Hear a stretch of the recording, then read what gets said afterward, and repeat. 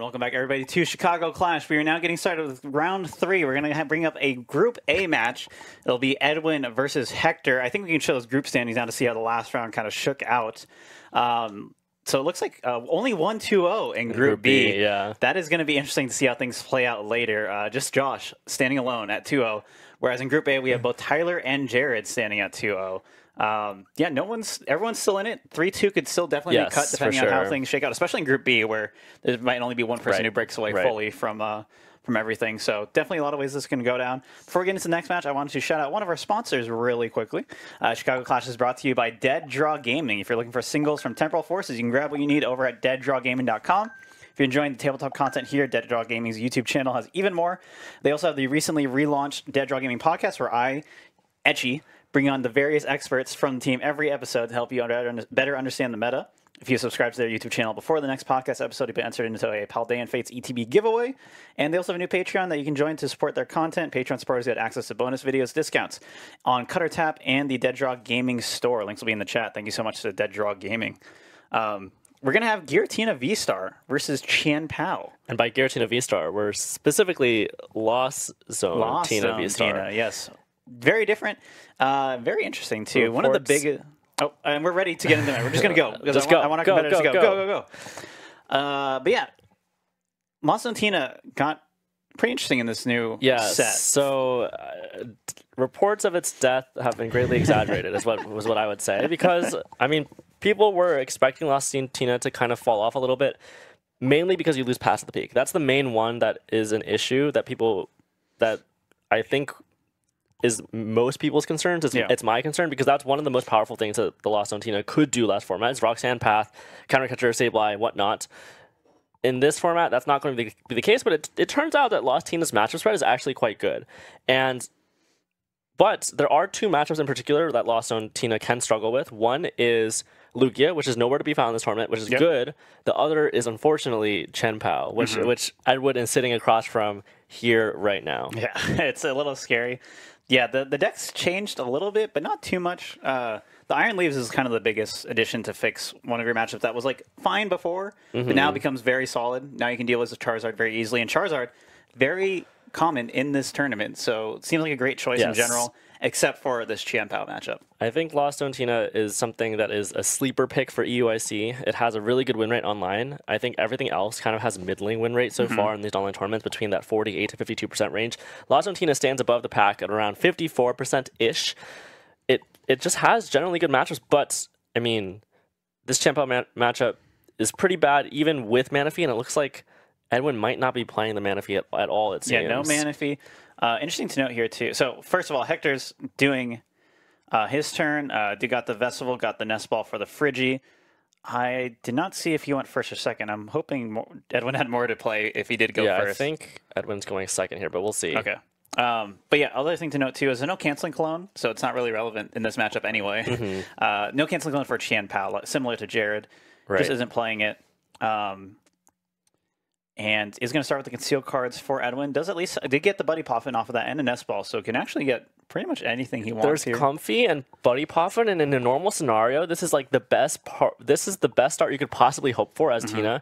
You get tons and tons of resources out of your deck. You get to set up your Comfies. You get to draw lots of cards off of your various flower selections, put a bunch of cards in your Lost Zone to set up for your attackers and your Mirage Gate.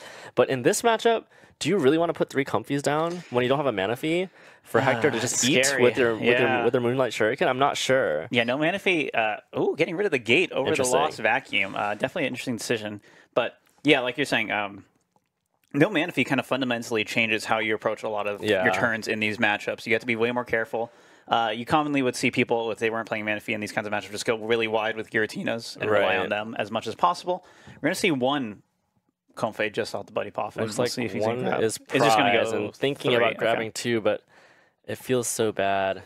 It feels so bad flooding your board with these 70 HP Pokemon, knowing that Ninja is probably in the cards for Hector.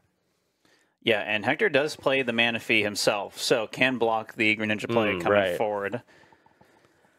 Going to get those Buddy Poffin Comfeys. Does have the Nest Ball, so we can get a Tina as needed. Can also get Cramorant, get some damage down.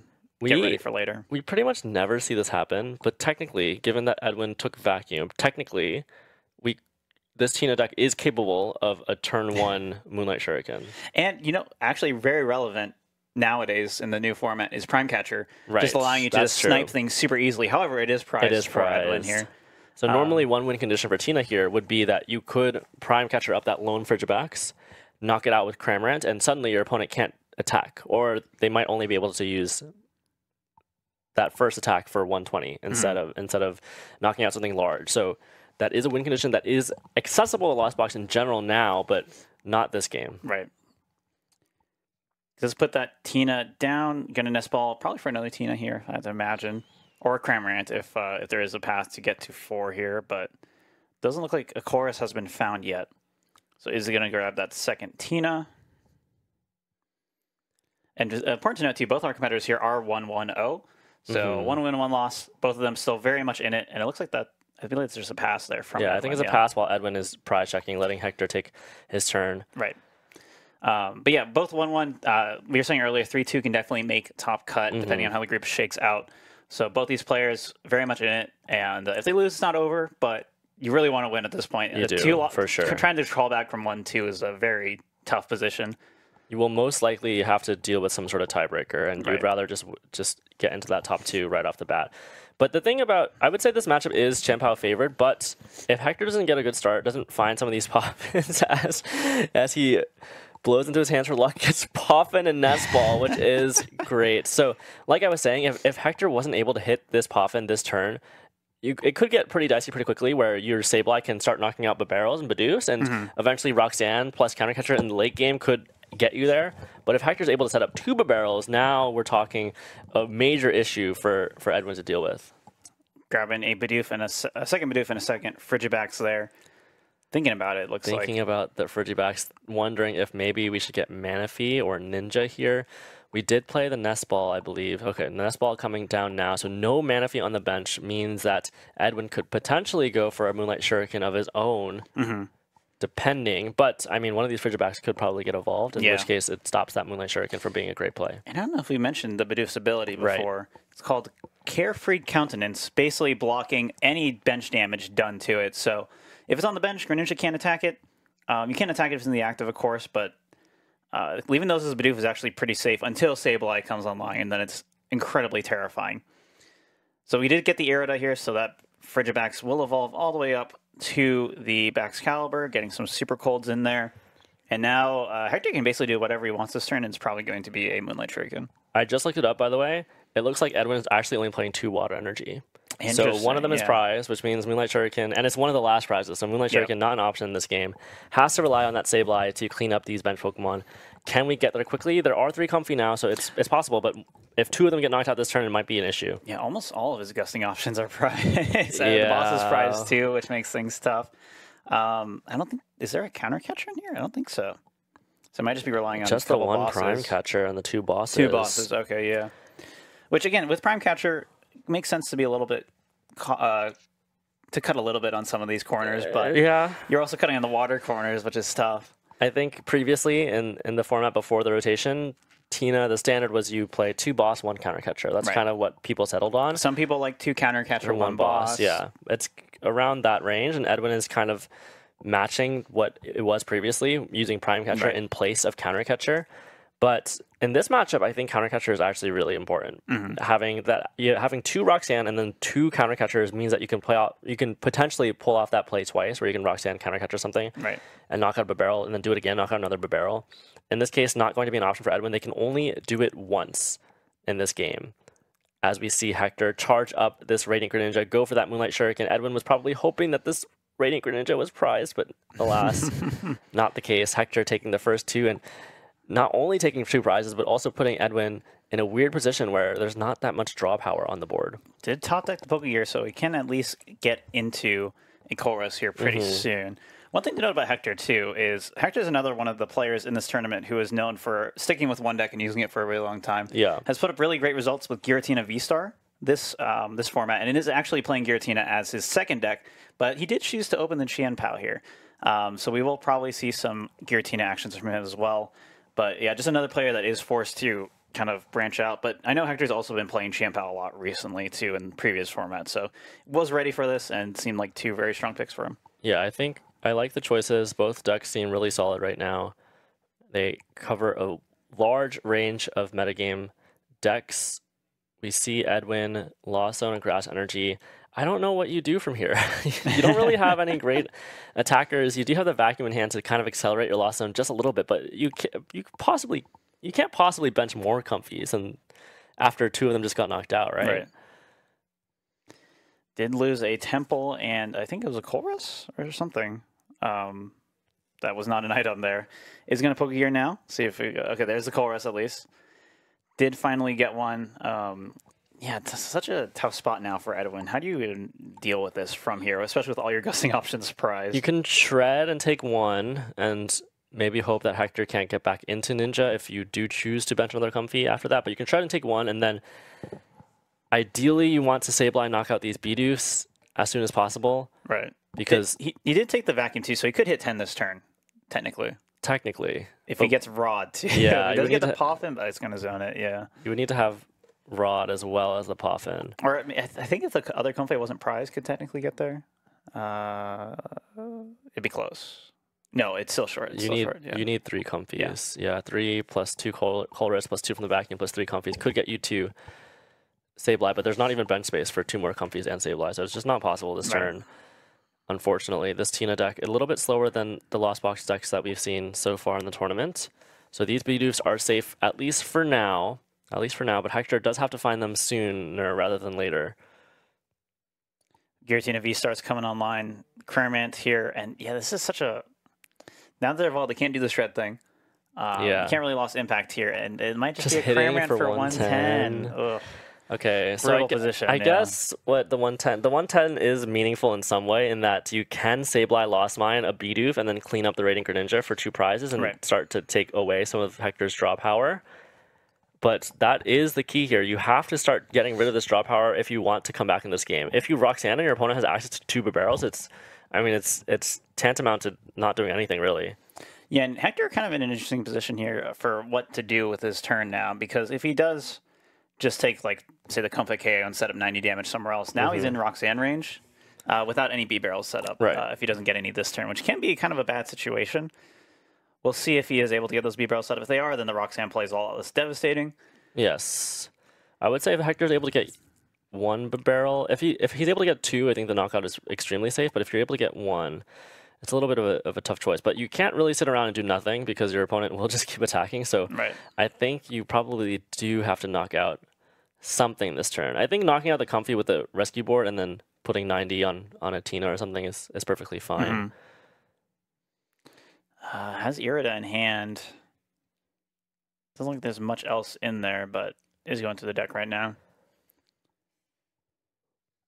Yeah, I'm not sure how you go through this with Edwin now. This is such a weird spot. But yeah, it's just going to be hope the Sableye can clean up, hope for a whiff here from Hector. I also think interesting to note is Hector is actually playing the Arctibax. Arctibax, the long forgotten backs. Yeah, nobody really plays this because they rely on the candies, but it is an option if you're worried about, I guess, like TM Devo. It's nice to have for that, but that's not really being played right now. Also gives you just other general options in there. It is in play right now. It does also have an attack that does 80 damage, which can be relevant in this matchup for both Sableye and Comfies if you just want to attack with it and leave a 1 prizer inactive. It does die to Shuriken, which is interesting too, to note with its 90 HP, and it does have 2 retreat costs, so it does have some downsides, but does give you an easier, lower resource-heavy way to get extra Baxcaliburs online, or prime a second one to come online if they try to knock out your first one. It prevents any Devo shenanigans from letting you run out of candy. You can be more aggressive with your candies. You can Ultra Ball them away instead of saving them for a worst-case scenario type situation. Makes sense. I've known some friends that have tested the Arctibax and have used it in previous lists, even last format, so I respect it. This turn, though, I don't think that's a legal card. I'm going to assume that's a Prime Catcher. Yes, that is probably just a proxy Prime Catcher. It's all good. So, audience, please disregard the great catcher on screen. Imagine that it is very pink and shiny. Yep. So, okay, so we see Hector grab that Prime Catcher with the Irida and actually going for a 2 prize KO this turn. I think actually going down to 3 would have been okay because Edwin, even though Edwin could Roxanne the next turn, it's very unlikely that Edwin could Roxanne and Sableye at the same time. So I think I maybe would have liked to see the Moonlight Shuriken to hold on to this Prime Catcher, but I mean, being on even prizes obviously has got to feel good because it means that you can just knock out one more Pokemon for the end game. Even if you do get Roxanne, you have so much time to try and search that out. So I can see the validity of this play, and we'll just have to see how Hector chooses to close it out. Yeah, I believe that is also the only Gust now that is going to be relevant for Hector. It does have a counter catcher, however, obviously with Edwin's prize pace right now, it's probably not going to come online at all. He's going to Flower Select here, Vacuum, and there's a second Vacuum in this deck. Vacuum. Interesting. Second Vacuum and chose it over Oh my Mirage gosh. Gate. Wow. Is Chorus really going to hit the Lost Zone here? Or is just banking fully on the Sableye this turn. The Roxanne, too. Yeah, that's true. You Roxanne this turn. You Vacuum to try and be able to Roxanne and Sableye this turn, I guess. That makes sense. I'm very surprised to see a second Vacuum in a Tina list, though. Yeah. Very interesting. Vacuum's one of those cards where when City League results were first coming out, I kind of felt like Vacuum was being underplayed because there's so many new powerful Ace Specs tools, right? That just made more powerful targets for your Vacuum to actually get rid of. But what I realized from playing a lot of games is that there's just so few stadiums now in general, and so few tools in general, that like when I was playing Lost Box with 2 Vacuums, there were so many times where it's like, I have this Vacuum, I want to use it, there's nothing for me to Vacuum. Right. But Edwin here seeing the value and just being able to erase those Ace Specs or just pump his own Lost Zone. Yeah, I think that's the main thing for Tina. I think Tina's main weakness is that it doesn't get to 10 as fast as some of the other Lost Zone decks, and I think decks like Chien-Pao really force you to get there quickly. Like, you have to Sableye this turn or else you pretty much lose, in my opinion, for Edwin. So this Vacuum, the second Vacuum, actually helps him get there and be able to potentially do it at the same time as Nest Ball and Gate.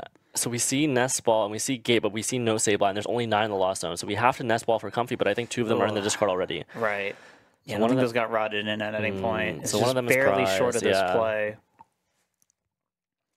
Let's look through there. Is it in there? I'm pretty sure that I don't think I saw any rods get played. It does have a concealed card still. We could get there. Maybe thinking about Nest Balling first to grab Sableye before the concealed cards to thin that option. Yep, is going to conceal cards first instead. Get rid of the Grass Energy. Jet and a Tina. Not exactly what you need. So Edwin could Edwin could take a knockout with you just Tina. Lost Impact or Star Requiem. Not Star Requiem. Not there yet. Ken just lost Impact. Yeah, though. Lost Impact for 2 prizes, but I mean, going down to 4 and giving your opponent this much time. And Hector can just take 1 prize too with the Greninja and just wait at that point to take another prize whenever.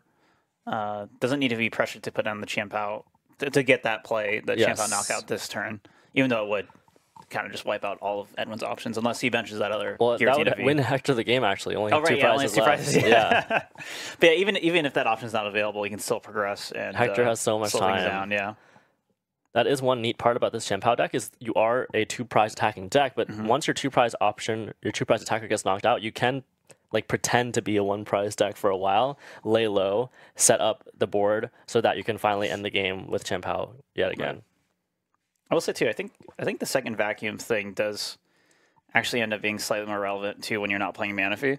It's just easier to make up for your Conquest dying or just not getting your Conquest in general and just getting more and more in the Lost Zone through other means as well. But it's just going to go for the Lost Impact here. That does also get Edwin to 11 in the Lost Zone, so he can finally start Requiem and can Sableye now. This matchup feels really bad, though. Yeah. The Moonlight Shuriken just getting so much value. It's as if your opponent has the canceling Cologne play every single game, every single time, which we've talked about it before. In the interview, Jared said it's kind of a high roll to get it that early on. And here we are, basically giving it to your opponent and gifting it over. And I think that puts Edwin in a really unfortunate spot. I think if Edwin had known that this many players would bring Chien-Pao, maybe he would have chosen differently and brought Manaphy in this deck. Yep, heavy ball coming down there for Hector. Just seeing the two balls chilling out in the prizes, nothing to grab for him. I didn't see what was grabbed off the Roxanne, but does have the B-Barrel online now, so it can draw a bunch of cards. Looks like a Cypher Maniac was played, which also kind of completely sidesteps this Roxanne and fixes anything. The fact that Cypher Maniacs grabs 2 cards, and a lot of times, like, 2 cards is so much in Chien-Pao. Like, that's a superior energy retrieval, and, like, you like a nest ball, right? Like, that's all you need to get 240 damage down super easily. Looks like Hector is choosing to grab a barrel and Ultra Ball, I think, is what I saw. Makes sense, yeah. So using the B barrel or even the concealed cards to draw into those 2 cards, and then can just draw even more after that and can probably get this knockout without too much trouble. Does draw an Iron Bundle as well. Iron Bundle, sometimes relevant to just kind of gust around random things that your opponent has in play. Like, he could technically Hyper Blower into Iron Hands if for some reason Chien-Pao is just not available. That's true. That would be a win condition here. So it does have multiple lines here to pursue. Again, just with the massive lead, just kind of how things have shaken out. Is going to play an Earthen Vessel, looks like. Let's see what energies are grabbed here. It does still have concealed cards available as well. But you generally want to sequence that later if you want to do your B barrels. Looking at Edwin's hand, did get the boss off prizes at least, but kind of too little too late. And it's just going to come down to if Hector can probably win this turn. One other option that Hector has, if Hector doesn't have the win this turn specifically, could start attacking with that. Oh, he's going to Hyper Blower. Yeah, Hyper Blower. So either Hector can win the game now if that Iron Hands comes into play, or you have that second option of just taking a knockout with Excalibur as a 1 prize option, and one more Hyper Blower or what have you could end the game that way. We do see a Lightning and 2 Waters in the discard pile, so it's basically there if the Iron Hands is available for whatever reason. Just needs Superior and the Iron Hands. B-Barrel for 5. 5 cards. Do we see it? And there's still Pokestop and Greninja remaining. I think it's vacuumed. Oh, okay. Sorry. The Pokestop is vacuumed. So Greninja remaining. Maybe could see another Pokestop. Maybe could see that Superior. Maybe could see a Nest Ball and Ultra Ball. But I think we're running a little bit low on the ball cards, given that 2 of them are prized. Right. With those 2 prizes, it's probably pretty tight. But maybe just you're into it. I don't know. We'll see. Taking a knockout with Excalibur doesn't feel too bad, I think. Yeah, for sure. Normally, in a normal standard situation, I think we're just going to pass, it seems. No Superior, so no attack here. And I think that's okay. You still have plenty of time. But again, no Gust available anymore. Right. So that if that Tina doesn't come up, it's not going to come up at all for the rest of this game, unless somehow Edwin gets down to 1 prize before Hector takes 1 more prize. So Edwin has to decide what to do here. Kind of got lucky there and didn't end up immediately losing the game. Yes. And also didn't lose a prize at all. So we'll see what he decides to do here. He's going to switch card probably into the Conflay and start digging a little bit here. Oh, go back into the Tina. I think I would have liked to see concealed cards to try and grab Sableye, because I think Sableye is a better attacker in this case. He's going to boss 1 B-Barrel. Might have the second Roxanne maybe available. I don't see it. Yeah, I would have liked to see concealed cards get rid of that Jet before this play happened, and you can use this play as a backup play, of course, if you don't see the Sableye. But if you do draw into Sableye, you can then Psychic Energy and then switch your Cram and knock out a barrel with a 1 prizer. And in this case, Hector is really close. I guess either way, you're giving your opponent an option to win the game in 1 attack. It's just a matter of Chien-Pao versus Iron Hands, right? So I guess this play makes sense too. Just targeting down Hector's draw engine, making it as hard as possible to chain together this last attack for the game. Edwin probably hoping to draw into the last Roxanne next turn, maybe. Yeah, do you know if it's 2 Chien-Paos in Hector's list? Let me check real quick. It does look like it's 3 Chien-Pao. 3, okay, so they have to be in the deck then. I don't think all 3 are gone. We do see in the 1 discard. right now being grabbed, and a Superior. So I think Hector doesn't have it quite yet. Would need just a little bit more to get this knockout. Did bench it though, so I think we're almost there. Yeah, there's the Superior, yep. And then if there's enough energy in the deck, then it is pretty much there. Yeah, just needs energy in the deck, and I think I saw a Super Rod. Super Rod, put back 2. As long as there's 1 more energy in hand, because he used 1 to retreat. He already retreated, so... Okay, yeah, so... Shivery Trill, Hailblade. Taking the last 2. Hector cleaning up that one. Got a little bit scary at the end, but it did seem like Hector was in control for pretty much the most of the game. Yeah, kind of rough draws there from Edwin. Losing all of his gusting options kind of took out any sort of easy early game kind of get ahead strategies like Prime Catcher, Lone Frigibacks type stuff. So now Edwin has a choice to switch. I don't remember what Edwin's second deck is Zard. Yes. Hector's is Tina. So we're going to see that happen. And before we get into that, I want to do one more quick thank you to one of our sponsors. Chicago Clash is brought to you by CutterTap. CutterTap has tons and tons of Pokemon TCG articles written by extremely skilled players. Their articles cover deck analysis, matchup descriptions, rogue decks, metagame discussion, high-level theory, and more. Regional champion Piper Lapine recently put out an article on control from EUIC, or for EUIC, that I learned a lot from. Some cool lists there, along with a different ranking of all the types of control going into EUIC. Michael Davidson, one of our competitors, wrote an in-depth article on Chien-Pao. I think he's also playing Chien-Pao today. So if you're liking what you see here with the Chien-Pao, it's doing very well today so far. I think it's won basically every game we've seen from it. Very good. You can definitely check out that article to learn more. If you're an Ancient Box lover, Hunter Drabeck just put out 2 whole articles on it, going super in-depth on not just the deck, but its matchups as well. You can check out all these articles and more over at CutterTap.com. Thank you again for sponsoring this event. And if you want to support the event in general, you can also go to our prize pool. I think it's just !point prize pool in the chat.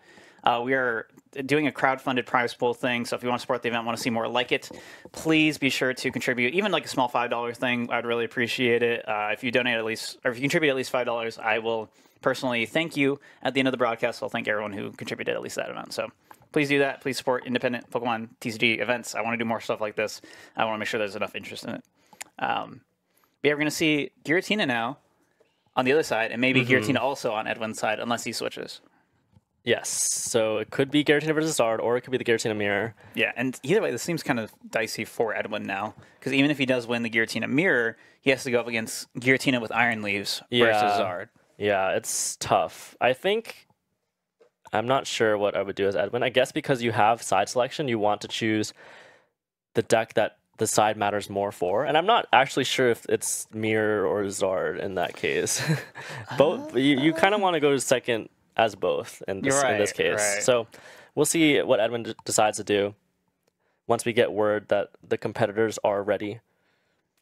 Yeah, and looking at the Tina list, it seems very similar to what Edwin was playing. Very little difference. There is a Manaphy, though, which is actually relevant in the Mirror. It is. And could be a huge change here, or huge turning point, depending on if Edwin does decide to go with the Mirror matchup here for his second game.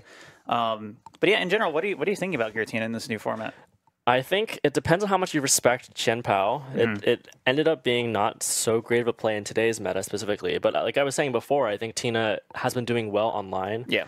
And I've heard from some of my coaching students that juniors and seniors typically haven't been playing Chien-Pao in most recent regionals. So if any of you viewers out there are in those divisions, it might make sense to consider Tina for EUIC because of the lack of Chien-Pao. Right.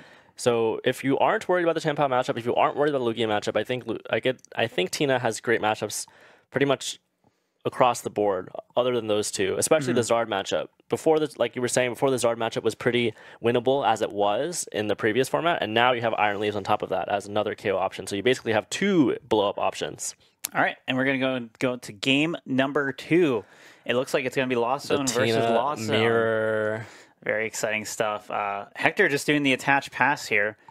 Gives Edwin a little bit of chance here. But again, these kind of starts are not as bad as they used to be. Yes. For Lost Zone decks in general, because now there's no more VIP pass. You can Hector just top decks Buddy Poffin and can start playing the game. Isn't too far behind. And we'll see how Edwin can capitalize here. Did at least start the Colress, so does have a lot of cards at his disposal. See what he decides to grab here. Does have, let's see, I believe, was that 2 Nest Balls? I saw 2 Nests and 2 Jets in the Colress choice. So it looks like Edwin is thinking about Lost Zoning the Psychic and the Jet, grabbing the 2 Nest Balls and the Jet, and probably just going to go for an Abyss Seeking this turn. Makes sense. Abyss Seeking, very powerful tool that the normal Lost Zone variants don't have access to. Right. And it's something that I'm sure Hector would have loved to have been able to do last turn, but couldn't do that. Lost Zoning Colress. I mean, Edwin did Lost on his Psychic Energy already, so maybe feeling the pressure of whittling down those resources, but you have to Chorus turn after turn if you want to keep up the pace, and I don't know if this will come back to bite him or not, but finding those choruses can be so hard otherwise if you don't grab them. Especially in Mirror, where you're just the odds of Roxanne into Roxanne into Roxanne are pretty high. Yeah. So you have to be really careful because once those Roxannes come down, even if you're like, oh, I have like 2 Colress in hand, I can just zone this one, it's fine. That your hand's not going to last very long once your prizes get down, and that kind of adds another layer too, where you have to be really careful in this match about when you go down 2 of those 3 prize cards. When you get into that Roxanne territory, be interesting to see how these skilled Tina players kind of play around that. It looks like, oh, I see what happened. So Edwin, historically, Tina always used to play more Psychic Energy than Grass, right? Because you have Sableye as your backup attacker, so it made sense to play 4 Psychic and 3 Grass, maybe. But in this case, because Iron Leaves is in the deck, Edwin actually choosing to play 4 Grass, 3 Psychic. And because there's only 3 Psychic in the deck, Edwin had already lost on 1. If you lost on the other, that means there's only 1 left in the deck, so that can get pretty iffy if you use 1 Psychic Energy on your Tina, for example. Right. Now you can't Sableye for the rest of the game until that Tina gets KO'd or you retreat or Super Rod or what have you. You can't lost impact. You can't lost impact and lost on that energy. So Edwin heavily prioritizing that Psychic means that there's no Colress left in the hand. We'll see if he's able to draw into another one. Did concealed into both Comfey and a Jet Energy, so can get the ball rolling more here and can get the Cramorant attack damage. Looks like he's eyeing that up as well. 110 on Giratina, pretty useful for a lot of reasons. One thing to kind of note, too, is that 110 plus a Prism Edge also knocks out Giratina VSTAR. I'm not sure how relevant that is. Also, I don't know if we mentioned the ability for Iron Leaves. But basically, you play it, bunch of energy, you can move around onto it and just attack with it. One shots goes RDXs, and yeah, 180 damage out of nowhere is still pretty good in general. I'm going to be honest, I do not know how to pronounce that ability. Is it Rapid Vernier? Vernier? Producers, if you know. If you know, feel free to whisper. I don't think it's Vernier. I'm gonna say it's not Veneer, right? I don't know. It could be any. Looking like... Thinking about playing that Comfey down. I do like this 110 play, though, from Edwin here, because, like you mentioned, I guess one option is 110 into 180 to knock out a VSTAR, but I think what Edwin is really going for here is saying, hey, Hector, you didn't lost on anything last turn, so you probably have to Abyss Seeking. And if you're going to Abyss Seeking, I'm going to take a free 2 prize cards from my Cram. I think that's basically the line that Edwin is aiming for. If you can't do like Jet Giratina V on another one, then that causes problems. And even if you do that, if you don't evolve that, then that could be a Sableye target for next turn. Edwin got all the way to 5, which is pretty easy to get to 10 on the following turn, unless does not have a Colress in hand. But Hector getting to play the game at least a little bit, did have the Colress, was able to rip that off. Is going to play Switch Cart. It's Vernier. We're getting word that it's Vernier. That makes sense. That's what that looks like. Rapid Vernier. Rapid Vernier. What does it mean, though? I don't know. I don't know. Producers, tell us what that means. Thank you. See, that Switch Card actually... they said no idea.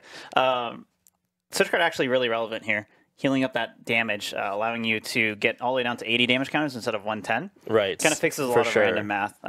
Takes away that Rapid Vernier Prism Edge option from Iron Leaves, takes away the play you mentioned with just 2 Cramorant Spits, and can now actually safely do it unless Giratina Shred comes down. Another Giratina V coming down for Hector. Did have to zone 2 gates already. Oh, man. How bad were those selects?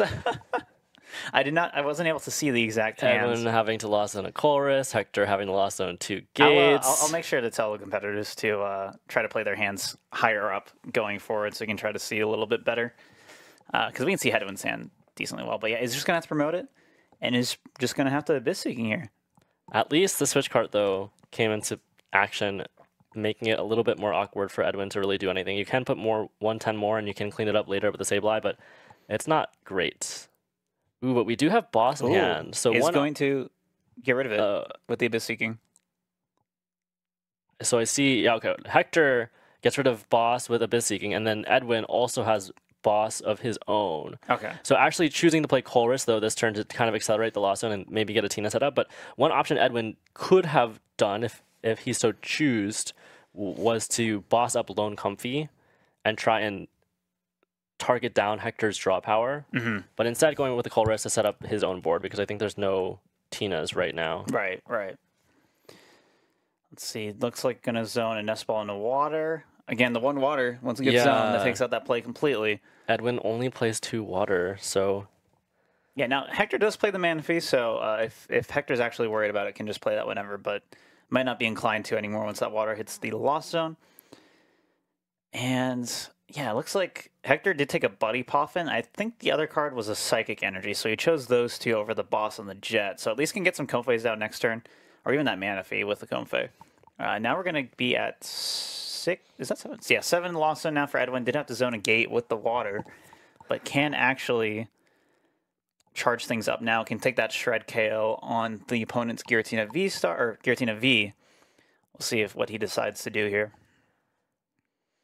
So Edwin not playing the Mana Fee and only playing 2 water means that both of those options are no longer possible. You can't Mana Fee to protect your bench, and you can't go on the aggressive and Moonlight Shuriken on your own.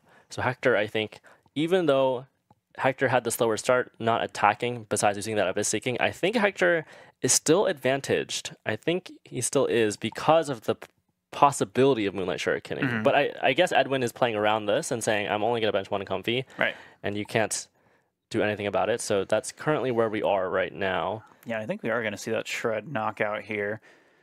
Does have the gate in hand. Oh, it's just going to spit. Okay. Taking the safer, slower approach here. You can always clean that up later pretty easily with Sableye, so not the end of the world. And yeah, that Giratina V hanging on by a thread has like 30 HP left, I believe, at this point. Hector drawn. Yeah, and Hector, like, lost zone looking pretty good. Can do some damage this turn, potentially. Both players playing the Prime Catcher, if we didn't already mention that. So if that gets drawn into at some point, can just quickly snipe a Giratina V, potentially. Going to go ahead and, I believe that's the Buddy Poffin, who's going to play the Comfey down. We'll see if Hector still decides to bench the Mana Fee, if he's worried about that at all. Something we mentioned a couple times now is that our players don't know deck lists for sure. So Hector seeing this 1 water energy in the lost zone means, I mean, Hector knows that at least 1 is lost zone, but doesn't know if Edwin plays 2 or 3 water energy in total. So we could see the Mana Fee come down here still. He's just going to grab the 2 Comfey with the Buddy Poffin. Hector is playing as if he knows that this Moonlight Shuriken is not an option anymore. And I don't know if he does. He might. Even if he doesn't know, he knows it's unreasonable right now. Right, that's true. Especially with the gate being zone 2, just makes things even worse. I guess we didn't mention that Radiant Greninja is prize for Hector, though. It is prize. That is true, yeah. So it could come in to grab the last 2, but right now Edwin's playing around it. We're going to see some Flower Selectings come down here with that Jet Energy switch, and the water is going to lean towards getting rid of the water, especially because, like you said, Greninja prize, don't really need it. You don't know when you're going to get that off prizes. You do have the heavy... No, you don't have to play Heavy Ball. Yeah, Tina. Usually Tina doesn't play Heavy Ball. It's going to switch card into the other Comfey.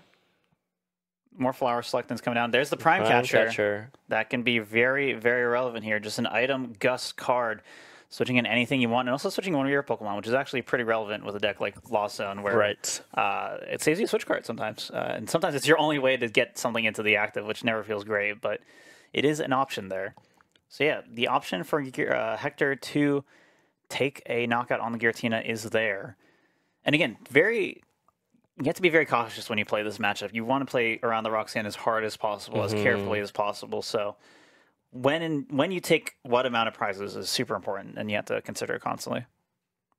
So we see Hector grabbing the Cram over a Nest Ball, going up to 8. So could potentially cram the Cram or Prime Catcher into the Tina V.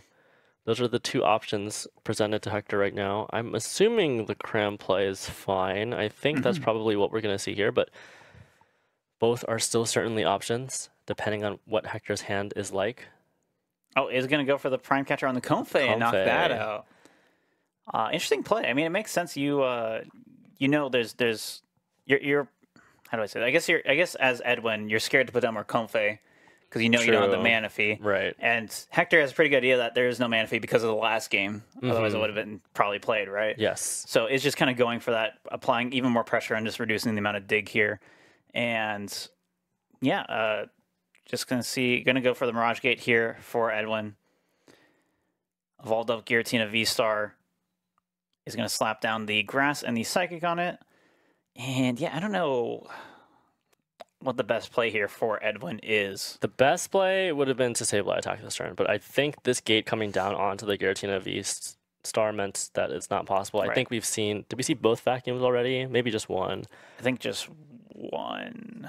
But either way, I think this indicates that that wasn't really an option for Edwin. We do see a Colress, though, before the gate came down. So maybe if there was another vacuum, maybe I would like to see the Colress happen before the gate in case you wanted to attack with Sableye. I think we're getting a Boss's Origis here. I think Edwin was eyeing that up. Probably just sniping the other Giratina V. Yeah, that makes sense then. And yeah, this so what is on the Giratina V? 190. So 9. Yeah, if you're able to Sableye this turn, obviously very good. Can take 3 prizes, but that also immediately puts you into Roxanne. So you can set up damage to try to only take 2. What I would probably do is you'd knock out the Tina V and then spread damage to the other comfies and wait. But instead, think about pre-benching the save. Oh, probably could have gotten it then. Yeah, probably. No, Lost Zone is the issue. But he had Colress, so it would have required another comfy to bench, but he benched it anyways, interestingly enough. Interesting decisions here. Is going to get that loss impact down. And now up to 9 in the Lost Zone. And that is 2 prizes for Edwin here. And yeah, if Hector can't evolve that Giratina V, I believe he zoned a VSTAR like the first flower selecting of the game too. So if he can't get one of those, then Edwin can go down to 1 prize and kind of skip a lot of the Roxanne fear turns. That's true. Hector needs to evolve this pretty badly. Right. And did get the Colress off that flower selecting, so probably going to hit it here. Let's see what he grabs. Counter catcher, switch, Sableye Colress. Big one. There's no Giratina VSTAR. Is it in hand? We haven't seen. Oh, there is a Giratina VSTAR in there. The golden one. So that's the one he just grabbed.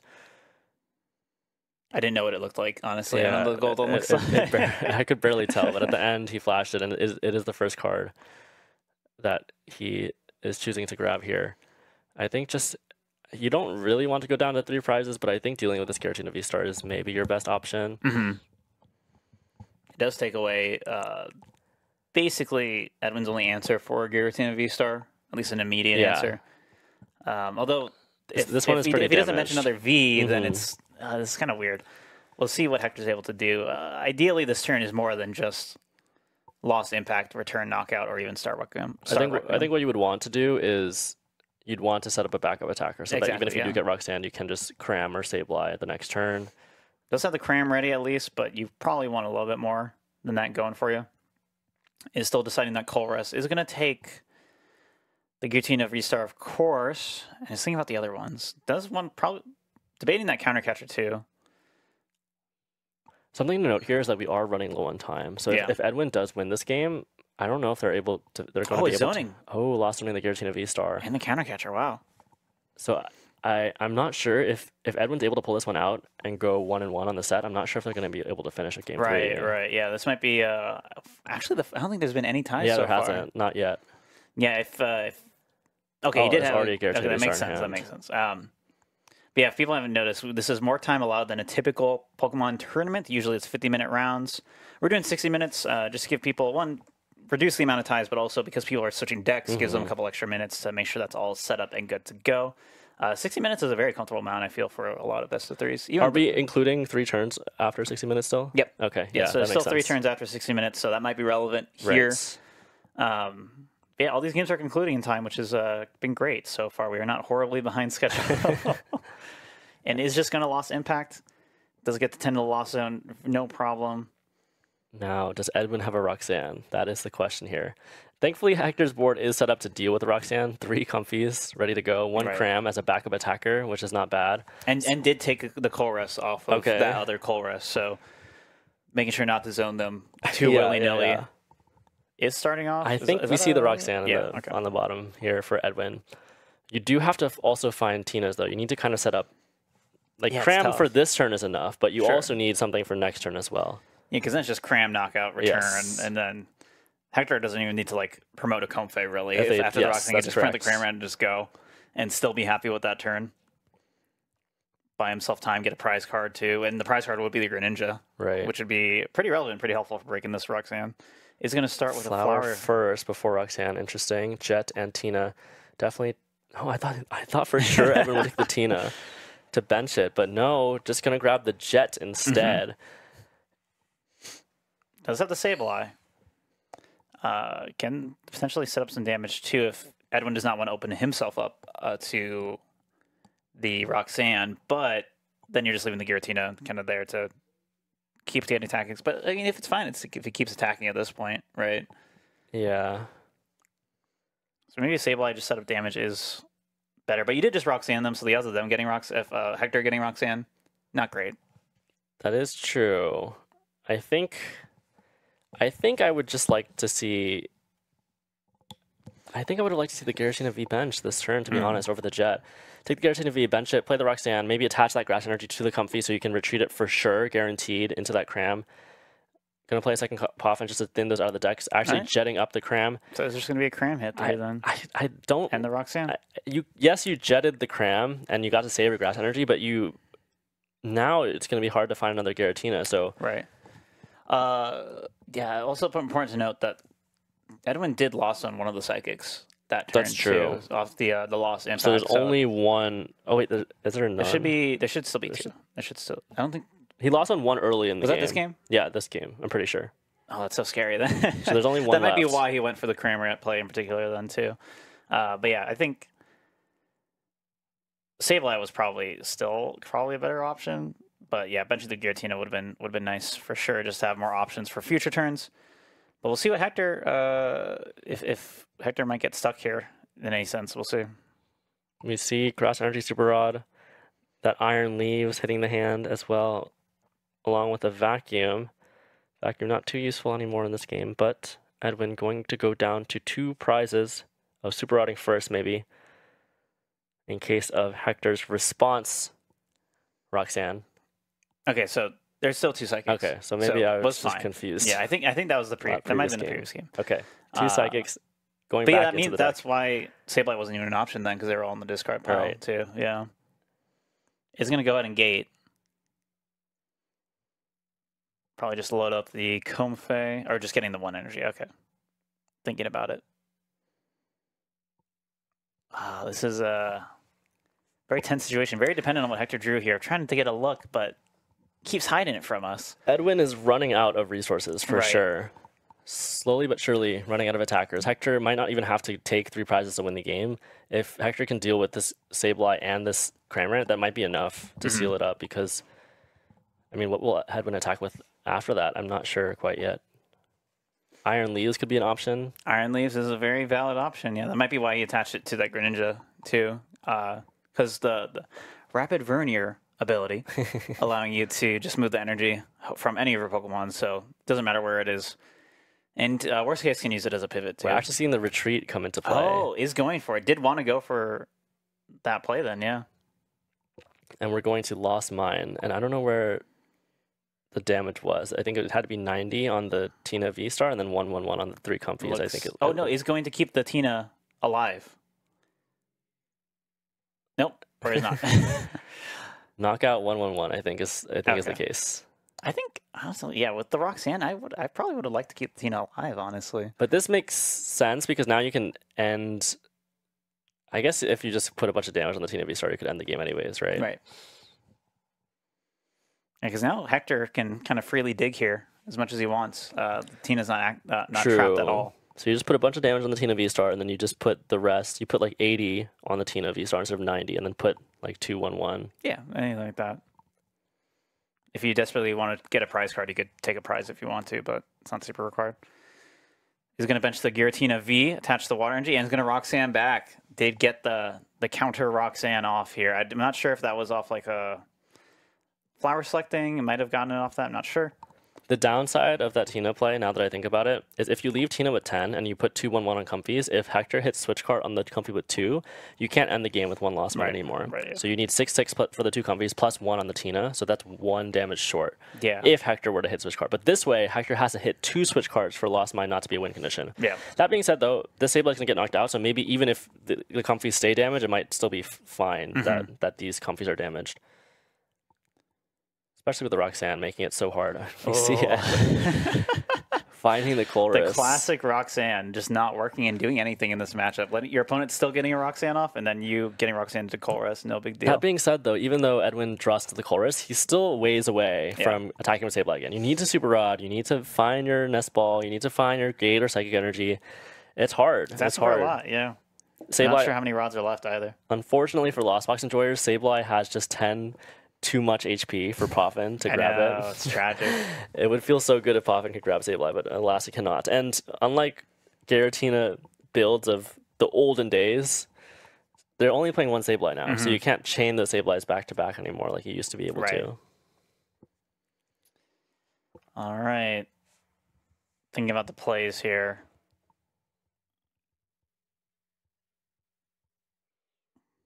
It's coming down to the wire. It's still anyone's game. This is such a tough spot. Is going to grab the Manaphy to prevent any Moonlight Shuriken shenanigans. But, again, Hector doesn't know. Yes. He's not aware that there is no more water energy to get the play off. You need 2 water energy. Might have done it, especially because the grass energy did go down on the Greninja. Like, might as well just be careful. It's 1 less energy for them to worry about, even though the grass doesn't actually matter for, like, saving gates or anything. I think these Comfeys being on the board and damage already means that there's really no downside to benching this Manaphy. Yep. The only downside, I guess, is if you draw into this Greninja off the prizes and then your opponent doesn't take any prizes. But I don't think that will be the case. I think Edwin will probably take at least 1 with the Cramorant next turn.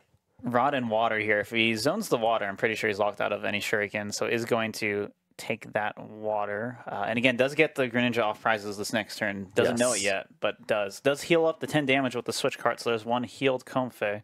I'm not sure how many switch cards are left. I know 1 was used on the Giratina V earlier, but it looks like we're just getting a Spit Innocently for 1 KO, 1 prize card. Now we'll see if Edwin can piece together 2 prizes this turn. Edwin thinking about either Comfey or Cram here actually draws in the switch card, so rewarded for the play of leading this Comfey. The attack is still guaranteed for Edwin here. Edwin, can they get a win this turn? Nest Ball, Gates, but no Super Rod. So close to being able to win in that chorus alone, but not quite. Goodbye, Iron Leaves. We'll Rapid Vernier later today, maybe. Maybe one of these days. Maybe one of these matches. But yeah, honestly, Cramped KO, totally fine. Still progresses him towards some sort of win condition here. Flower Selecting going down. Super Rod. Wait, that's it? I think that's it, right? Switch cart? Yeah. Super Rod. Has it all. Mirage Gate, Nest Ball, Switch cart. Oh my gosh. All right. And that's 2 prizes. It looks like Adam's just going to sequence it out really quickly here. Roxanne, perfectly. The least useful card of all time. Perfectly finding exactly what Edwin needs. And Hector just going to scoop it up with only 9.5 minutes remaining in this set.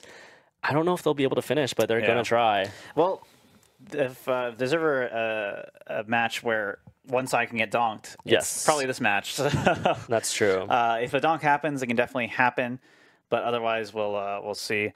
I know. So what is it now? It's Giratina versus. So Edwin just won. Zard. So Edwin has to switch to Zard. Ooh, yeah, that's tough.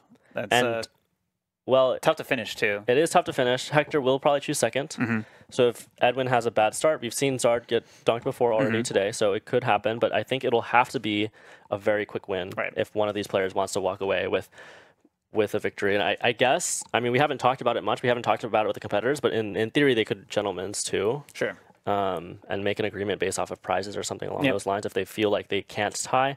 But at this point in the tournament, I think a tie is okay. Yeah. I think 3-1-1 3-1-1 sounds good. Yeah. 3-1-1, I think I would say you're likely to move on at 3-1-1. I think so too.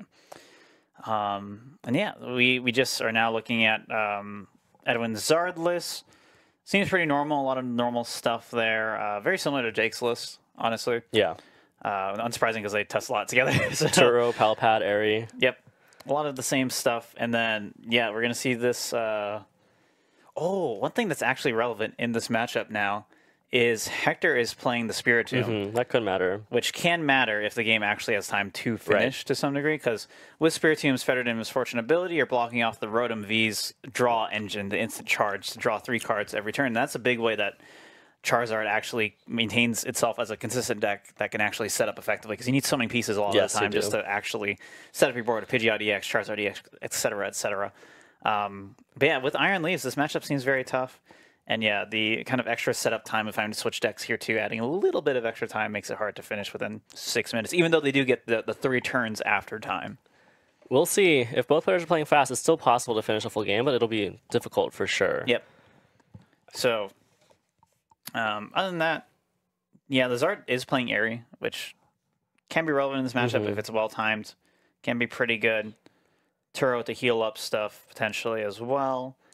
But the odds of needing to heal anything are pretty low with Iron Leaves also existing as a one-shot KO option. You have 2 blow-up options now in this Tina deck. You have, of course, the Star Requiem and the Prism Edge from the Iron Leaves. And For those at home, I'm sure most of you know this already, but Charizard, even though it is canonically a fire type Pokemon, a fire flying type Pokemon, who is extremely resistant to grass attacks, the Charizard in question here is a Terra Dark type Charizard who is weak to grass. So the Iron Leaves will get the one shot as we head into our game.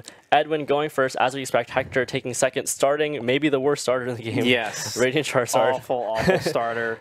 But the main problem is that its retreat cost is 3. You need 3 energy on it to retreat, which you're basically never going to get. So you have to, typically you have to burn your Arven slot on a switch card. Right. Or at least Turo does exist here, but you can't afford to Turo in these early turns unless you have a perfect hand. So regardless, Zard's not getting, or Radiant Charizard's not getting donked. That's true. So the game will go on to some degree. We got 6 minutes left on the clock. We'll see what these players are able to make of it, and is able to at least road them for this turn. But we'll see. Does have to Ultra Ball here just to get a Charmander down. I think so. This is the Airy in hand already too, and 2 bosses, so we might just see an Airy come down. Just to have something to play next turn. 2 boss and Airy, so it's going to come down to how good this instant charge is for Edwin.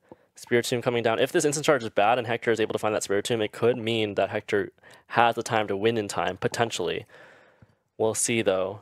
I think something interesting to note about this Radiant Charizard start is that even though it's normally a bad starter, in the event that Edwin is just trying to tie this game and not finish, it's actually a pretty decent one because your best attacker on turn 1 as Tina is Cramorant with that Spit Instantly attack, and normally you would be able to knock out a 160 HP Fire-type Pokemon, but Spit Instantly, this attack's damage isn't affected by weakness, so not quite enough to knock out a Radiant Charizard, unfortunately.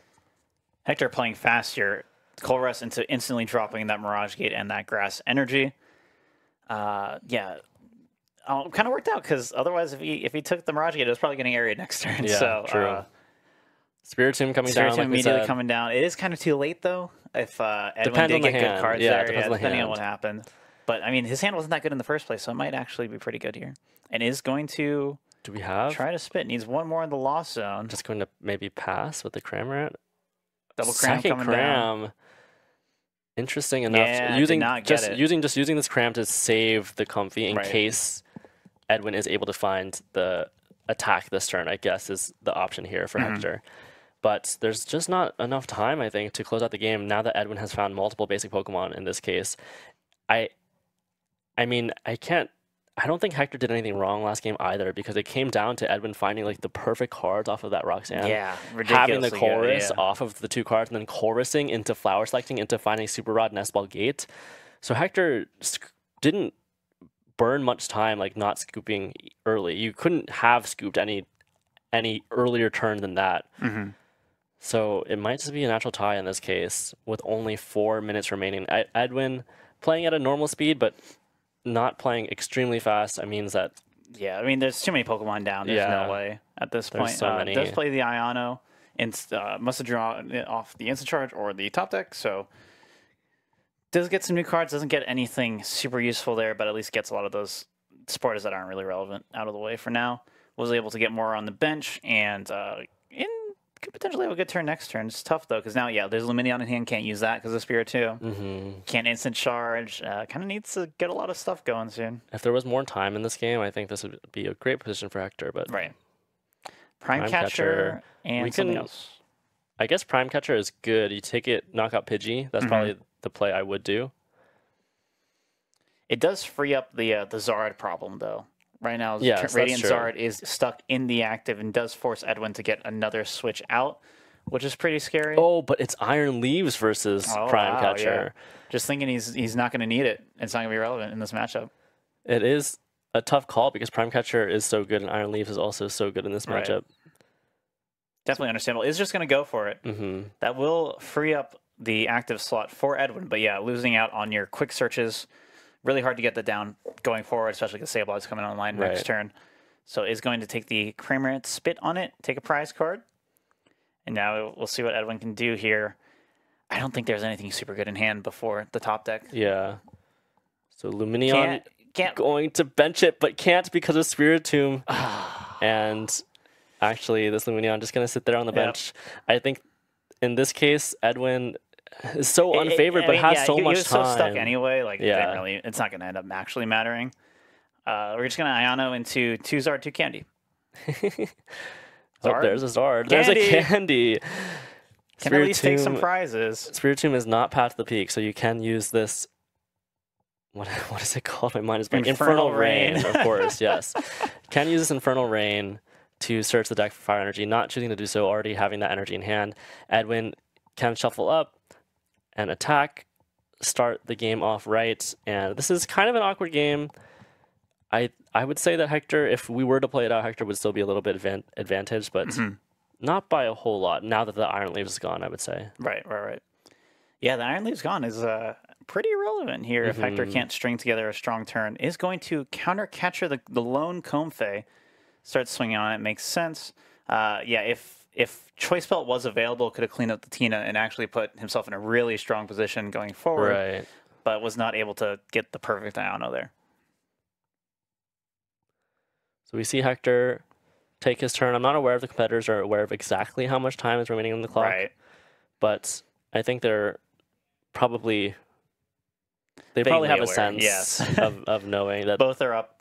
Only the one prize card. Taking more prizes here is tough, but Hector's turn was pretty fast. Just did the one thing. And there is enough prizes on board where the Choice Belt is grabbed. Edwin can win 3 turns. That's true. So... technically possible. It seems like that Iono did good damage to Hector that turn. Right. So we did 110.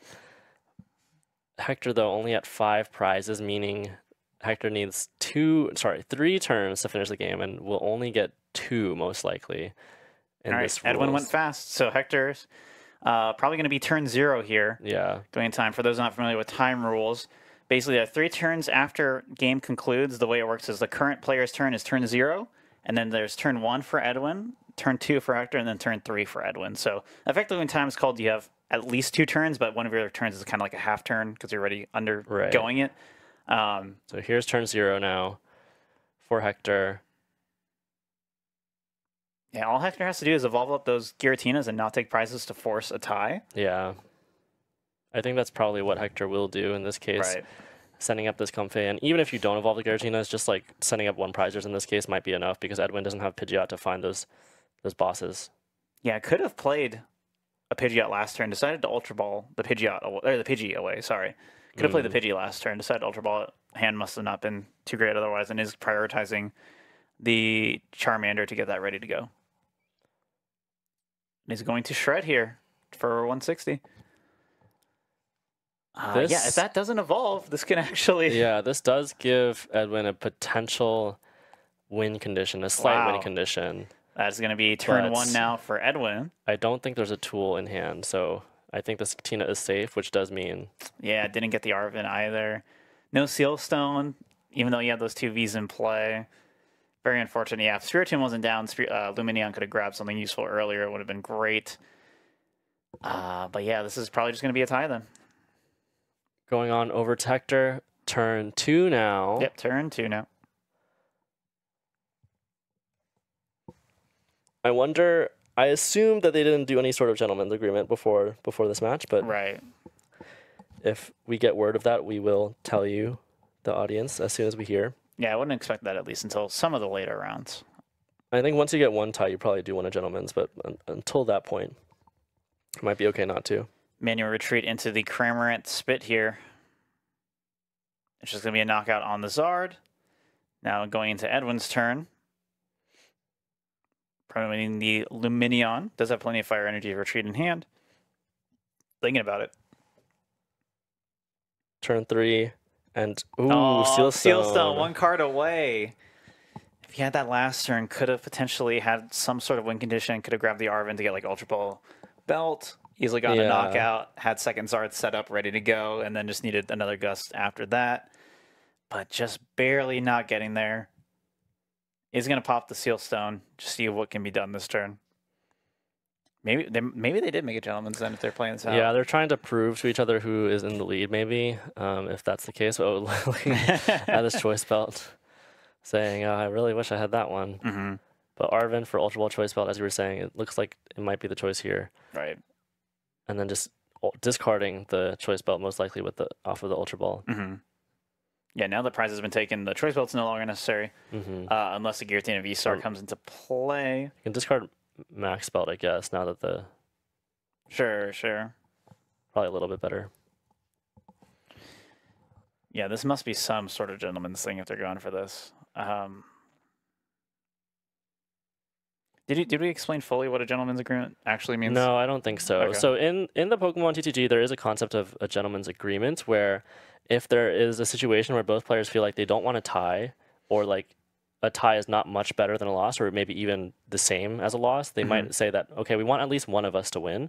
So even if the game doesn't complete, we can decide together who is more likely to win, either based off prizes or board state or whatever they agree upon. And then the player who thinks that they will lose eventually could decide to concede in that case. And it's called a gentleman's agreement because it's not enforceable. If you're in an official Pokemon tournament, it is allowed, it is legal, but you can't say, hey, judge, my opponent didn't concede. Like we agreed on whatever. So it basically comes down to your honor and your pride as a player. And in this case, the players are playing it out maybe means that they made some sort of agreement in this case to try and concede. But I think the board state is just too vague to really tell. Right. And Hector, I think, is taking one more turn, so I guess Hector is turn 3 in this case. Maybe they got some sort of extension of some sort, or like maybe they didn't. Maybe they didn't call time exactly when our stream timer hit. Sure. But I think both players are playing as if this is like the last turn. Yeah, if that's not the case, I'm sure producers will tell them. It looks like they are talking to the producers right now. Did they not get a time call? It seems that there is a little bit of confusion. Sorry, chat. But we'll figure that out right away. Did have a lot of options in hand, too, for Hector. Did have the Roxanne now, too. Could have done something. But, yeah, it looks like Mirage Gate, and they're going to talk it out a little bit here. Yeah, they're talking it out. But, yeah, the other thing you can do, gentlemen, is, like, prizes. Obviously, there are tied on prizes here, and most people would just prefer to do actual board state because that's more meaningful. Especially because some decks like control, right? Like if you're shooting out prizes, then the non-control player is always going to lose, or they're always going to win. If you do a gentleman's off price count, but yeah, I guess they'll resolve that and figure out who actually won that game. Potentially a tie. Totally fine as well. Again, like I said, I think 1-on-1 is still totally fine, but it does put a lot of pressure on you to actually win out. And 1-on-1, I guess, not as bad as 1-2. So true. That is an option as well. We'll see what our players decide to do here, but. Hopefully we'll hear about that soon so we can actually declare a winner or a tie. I'm not sure. Maybe our producer's going to let us know what the case is there. If they are just tying, let us know. And if that's the case, then we probably just interview one at random. Yeah, I guess so. Or maybe they are working out. We are hearing this, so I think they are going to. They made some make sort a decision. Agreement. Yeah. Well, if they do tie, maybe we can. I think I heard the judge is working out. Okay, so let's see what the judge says. Sure. Let's see who this win goes to, or maybe neither.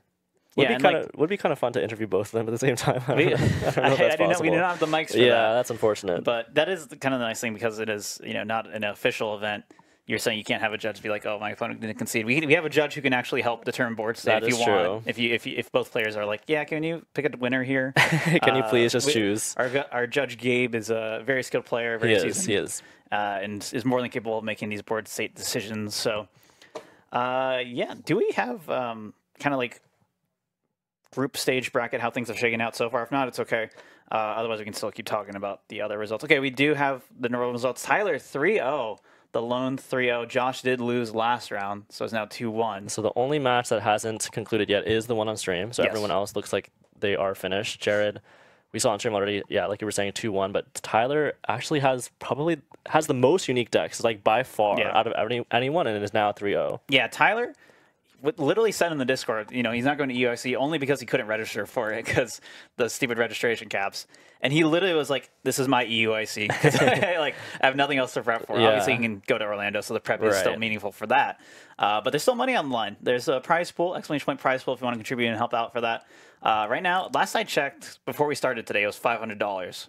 So first place gets $250. So that is on the line here. And Tyler looking like in a pretty good position. And I think also his decks just seem really solid for a lot of the meta. Ancient Box with Flutter mains rolls a lot of these lost zone decks. Something I'm wondering, now that I think about it, Tyler could be in such a good position that he might actually concede to someone in his round 5 if he wants. Force a specific and matchup, it is weird, but I mean, that's kind of the right he's earned if he gets to himself in a position where he's that ahead of the pack. Right. Yeah. So we'll see if that ends up being the case. I hope it's not for our stream match, but I guess we'll make them play it out anyways. Yeah, we can either make it play it out or we can put on a different match. Yeah, that's true. Totally that's true. fine as well. I didn't mention that part to the players, but I'll talk to them about it. I will say Tyler has an argument for being the best player in Chicago right now. I think it's him or I think he's on a 9 for 9 day 2 streak or something like that. Is he really? Yeah, that's I think insane. Yeah, that's insane. That's so crazy. Yeah, and it's a deck that a lot of people just had no faith in this last format. The anti-Valiant stuff, which is kind of continuing with. He's playing the Gouging Fire EX deck,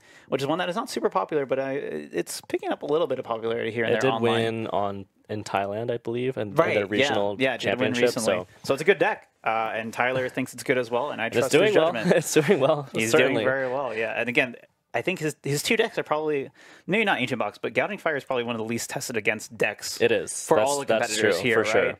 So a lot of them might not even be playing it correctly or dealing with it correctly. And yet, Gouging Fire, 260 damage on a basic EX is a lot. And if there's anyone that we can trust to play that deck correctly, it is probably Tyler, being that Magma Basin style deck. Right. It is the ancient version of NTV that Tyler has been playing so faithfully in these past couple events. And he's piloting it well. Only needs probably 1 more win to lock up his slots. Even 2 ties would probably be fine, but his opponents won't ID at this point, probably, because they need the win. So has to win at least 1 more, I think, to lock up his spot in the top 4. Sounds good, yeah.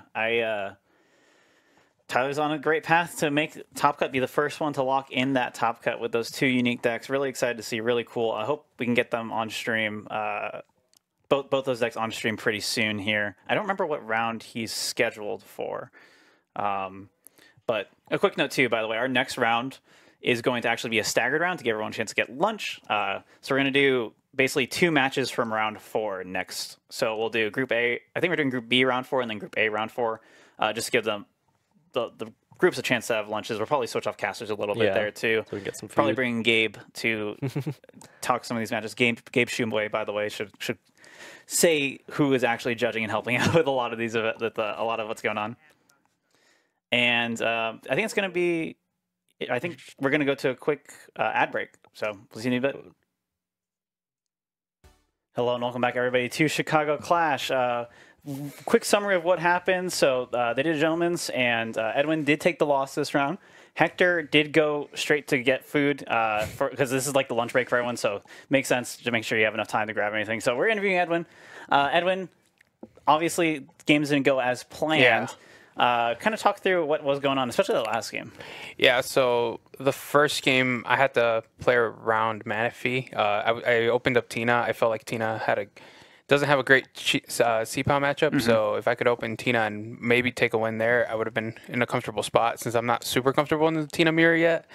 So I don't play Manaphy in my Tina build. Right. So that was pretty bad. He immediately went for Greninja, and I felt like a turn behind, which I don't really want to do in the Tina matchup. And then in the second game, I had to make sure I didn't bench 2 Conquest so he wouldn't have that free Greninja. And it turns out he told me it was prized after the match, so I was playing around something without needing to, so that was kind of unfortunate. Yeah, it makes sense. I know that there was a play I want to ask you about in particular, and I just want to kind of go through what was going on in your head when that happened. Was when the Tina VSTAR was in the active, it had like 200 something damage on it or whatever. I had like 190, Yeah, and obviously you wanted to Sableye that turn, but you had like none of the pieces in hand, and you had to go for the Roxanne. So kind of, what was your decision-making process for that turn? Yeah, so I knew I needed to Sableye that turn to kill the Tina, so to set up perfect math, like 1 on each of the Conquest and then 90 on the active. But I knew that like I needed to Flower Select first, and I had none of the pieces in my hand, and I knew that I needed to find a way to just draw cards as many as possible, and I didn't have a course. I think I had a boss in that turn, so I was between boss and cram. So I decided to put the jet on the cram. At worst, I can cram the Tina and then save Sableye for another turn, but it would set me a turn behind to winning the game. So I decided and at best you just retreat with it, right? Yeah, so, and then I think in that turn I also put a Grass Energy on the Greninja. Yep. I did that because I was actually going to attack with Virizion or Iron Leaves. Yes. Since he didn't have a Tina set up, I figured I can put up an Iron Leaves, put it on the bench, take all the energy with it, and then just start attacking with it and find it away. So I figured if I put the grass on Comfey, then Comfey would be a target for a future turn of Cram. Yeah, so speaking of the Manaphy thing earlier and also your Zard list, what kind of decisions did you make, or why did you make those decisions with those two lists? Like, for example, Manaphy not being in Tina and then Palpaturo in Zard? Yeah, so right now, Jake and I have been testing a lot with Tina specifically and Zard. We felt that we just wanted to take a list that could just be consistent, no really tech cards for it. So as we were submitting lists last night, we were just like, man, we should add Manaphy to Tina, because in the Mirror and the Chien-Pao matchup, I feel like they're going to be not only popular here, but at EUIC. And then for Palpaturo, it's a little way we found that you could try to take a turn from Control. Control struggles when you can pick up your active and be able to loop it again. So it's not 100% like we auto-control, but at least gives us a small chance. Yeah, and we saw that cause problems for Jake in his stream match. I don't know if he told you, but the last prize card was Turo. Yeah, he prized Turo and Fire Energy, and he needed the Fire Energy to be able to Combustion Blast, and that was kind of the big one. Tragic for sure. Now, kind of going into this event, you obviously have to do 2 decks, right? And you're someone who's kind of switched decks a few times in the last and throughout the season. You're not like a one deck person, even though you did play a lot of Gardevoir this season. So how was the process for you to pick these 2 decks as your decks for this tournament? Yeah, so for the last 6 months, for regional specifically, I was playing a lot of Gardevoir, but I would switch in and out of Lost Box. And I wanted to go something for a new rotation. I wanted to try something that was already proven in the last format and was kind of similar to what I've played before, which is Tina in the Lost Box engine. And Tina has just been consistently good. It takes 50-50s about, or more or less throughout the board, kind of like Gardevoir did. And I like a deck that just has consistent power across the board. And then for Zard is just like, I think has the best matchup spread. It's probably considered the BDIF. So I kind of wanted to just stick true to what's consistent and what's doing well right now. That makes a lot of sense. We're a week away now from EUIC, literally. Actually, less than a week because it starts on Friday. Next weekend, next Friday. How are you feeling going into it? I'm a little nervous because I have to play a new deck that I haven't played before. I could probably play Gardevoir again, but it's not. I don't think it's to the power that I want to take to a tournament right now, specifically EUIC. So I'm just a little nervous of what we're playing. We've been cooking up a list that we think we're pretty confident in, but we still need to test out and iron out and find those small tech cards. Sure. Sounds good. All right. Well, good luck at EUIC. Any shout-outs you want to do? Any where can people find you, stuff like that? Yeah, you guys can follow me on Twitter at Edwin Arrollo, my name. Shout out to my sponsor, TCR Gaming, for all the support they've given me in these past couple of months. My family, who's we've been going through a bit, so they've just been nonstop supporting me with this journey. So awesome. All right. That's going to be it for this interview. We're going to go to a quick break, and then we'll be back with that staggered round 4 coming up in just a moment.